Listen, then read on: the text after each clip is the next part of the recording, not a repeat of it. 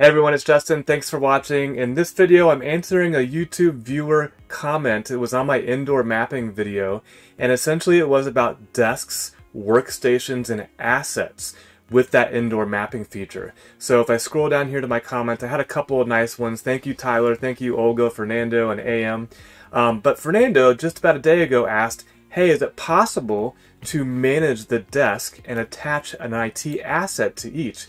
And the answer is a big yes, you definitely can. I wanted to make a video because I wanted to show you rather than reply in the comments. So let's take a look. The cool thing about this is I get to show you a neat menu item, and it's called Space Administration, all right? So the workplace service delivery apps come with all different kinds of things, and one of them is spaces. So on the other video I was talking about campuses and buildings and floors, and we also can get on the level of areas and rooms and spaces. So I've got spaces up here behind me already. If I go to the settings here, I'm just going to scroll down to space type. So I'm going to put that in here, and then we're going to group by space type just to see what's in there. So I'm going to right click up here, group by space type, and notice one of my options is actually already in my demo environment, workspace or desk. And I've got 4,623 of them. And you can see all the different places and locations they are. So yes, you can get down to the desk level. I think the use case here that's really important would be reservation management. If you're like managing people coming in, hoteling, or reserving desks, definitely want to manage desks there. The second part of Fernando's question was, well, what about assets? So I wanted to answer that by actually showing you again. So let's go to the computers, computers with an S, and we'll see, I'm going to go to the configuration items. We'll start it there and we'll get our way to the asset. So I've got a bunch of computers. Just ignore the fact that they're Windows XP Professional. They are not Windows XP Professional. We got rid of all those years ago. And I'm going to go in there and I'm going to actually open up the asset instead of looking at the configuration item. If you haven't used IT Asset Management in ServiceNow, there is a distinction between assets and configuration items. Assets are where we store information like who it's assigned to, where is it located, stuff like that. So notice just above my head, I don't need to move it, I've got department, I've got company, and importantly, this one is in Midland Road, Poway, California, okay?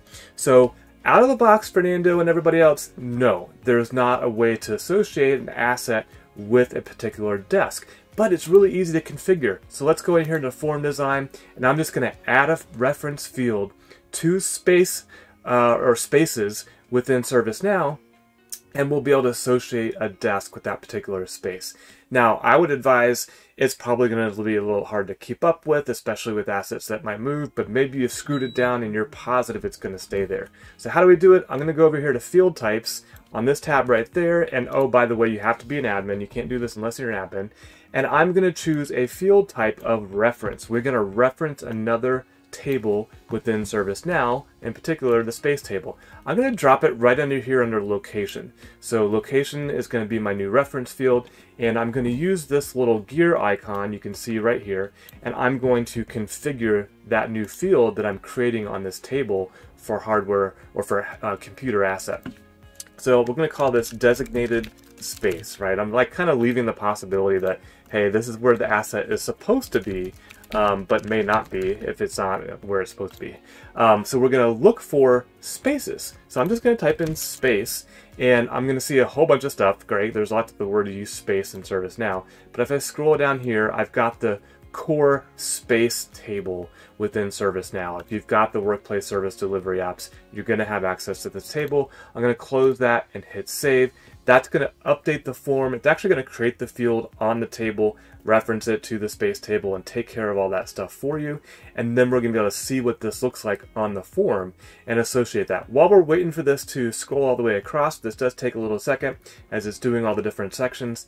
There's some rules that we could probably put in place. I'm not going to do it in this video to say, hey, look at the location that the asset's currently at, and let's only show the spaces that are actually configured for that particular location. So you want to be thoughtful when you're adding fields and planning this to make sure you do it the right way and you make it easy for everyone to understand what's going on. My form has saved. It's not showing here yet, so let's click refresh or reload the form, and we should see underneath the location the designated space field that we just added for this asset. So there it is, no trickery, designated space. If I click on this, I'll be able to see all the different spaces. And if you remember, there was a field called space type. So let's go ahead and search for that field. And I want to say, show me only the particular space types. I don't want to see restrooms or fire extinguishers or anything like that. So we're going to do space type, and we're going to do contained, and I'm just going to type in desk, right? Because we saw that when we filtered on that there was a bunch of ones that had desk. So there's all my desk. I can go ahead and click one, and I can associate it with my particular asset, and we can see here, my head's kind of in the way on that one, that if I hover over the record information for B3.0047, that it is a space type of workspace desk.